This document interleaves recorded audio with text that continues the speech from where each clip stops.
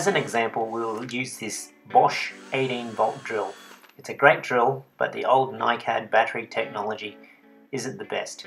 We will use these tabs later. We're going to adapt a Milwaukee battery because they're easy to get and high quality.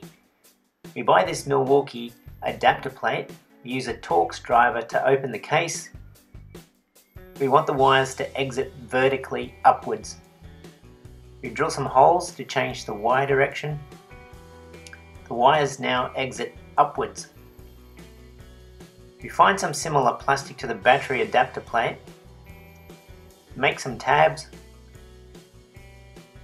We temporarily position the tabs, line up the adapter with the tabs, use a soldering iron and stainless mesh to weld the tabs on. The tabs are adjusted so the fit is snug. When slotted into the drill, the adapter needs to be stable.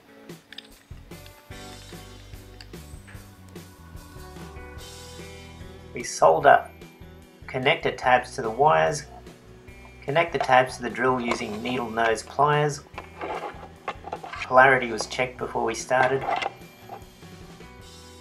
Once connected, slide the adapter plate into place. 2 screws connect the front of the adapter. This makes a neat and stable connection.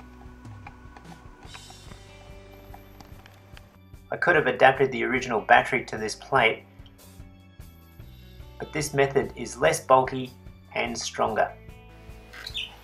Good old reliable drill, good new reliable battery. Thanks for watching.